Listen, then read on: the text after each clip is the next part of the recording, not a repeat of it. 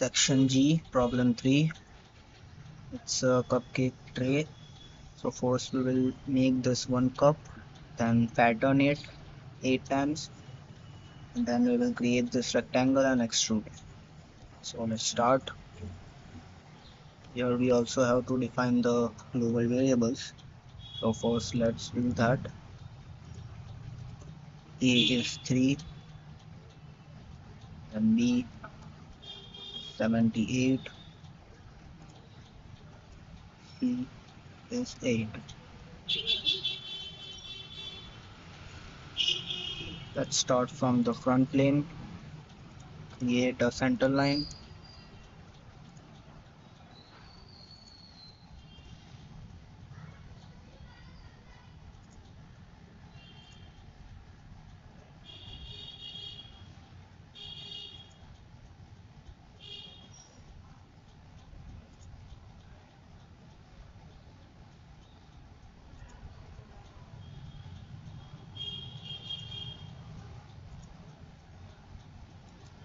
Let's give the dimensions.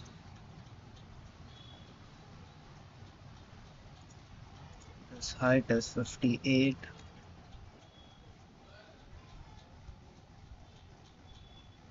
This radius 6. This angle is 9.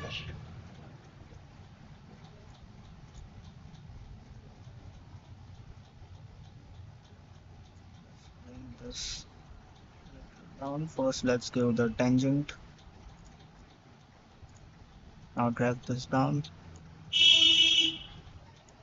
Constrain these 2 points horizontal. Distance from here to here would be equal to b divided by 2. And just give this distance 1.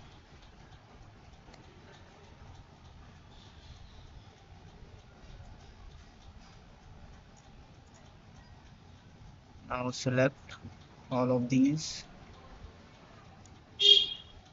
and this one line, pressing shift key. Go to offset.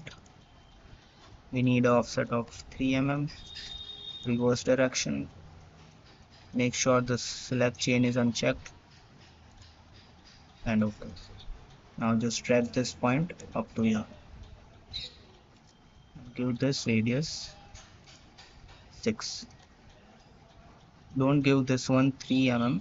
Just give this one 6. Now to close the sketch,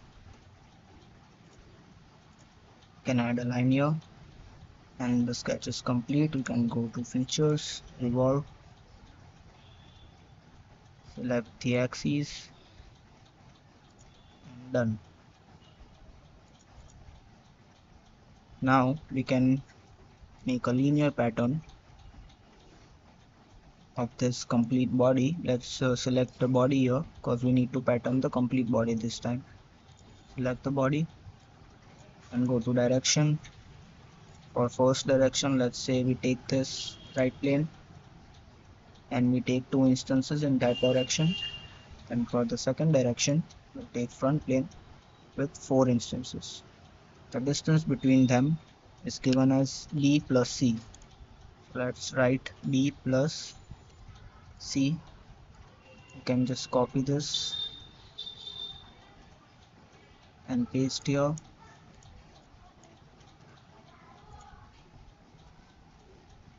This is the preview, seems right. Okay, now let's go to the top plane. It should be on the top. Sketch, select rectangle,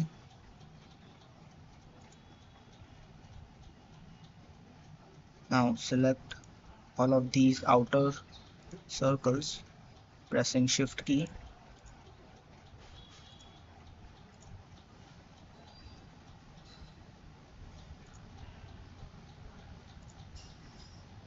Now convert all of these circles because we don't need to extrude these circles. We need a cut die. Now take center line, create center lines like this,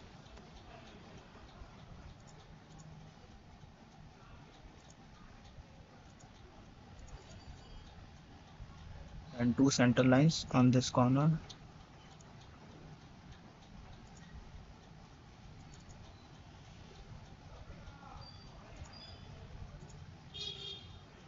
Now just give dimension to one of the center lines. This is equal to C.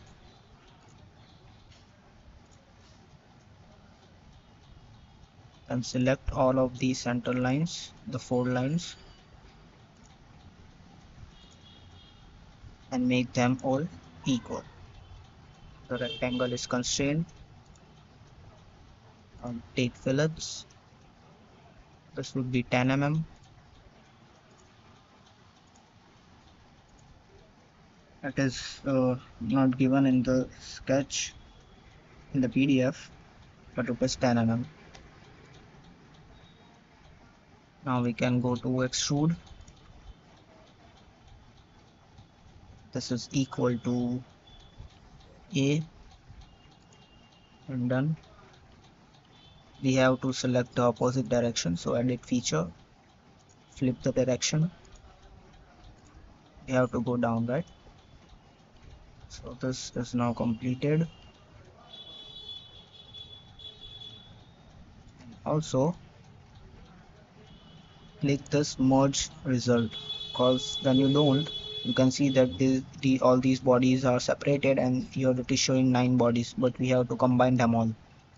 So you can just do merge result. Now everything is combined, there is a single body now.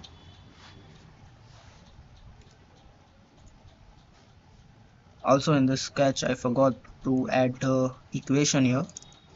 When we took offset, in the offset we cannot put equation, so we have to put equation over here in the dimensions. Now the equation is defined.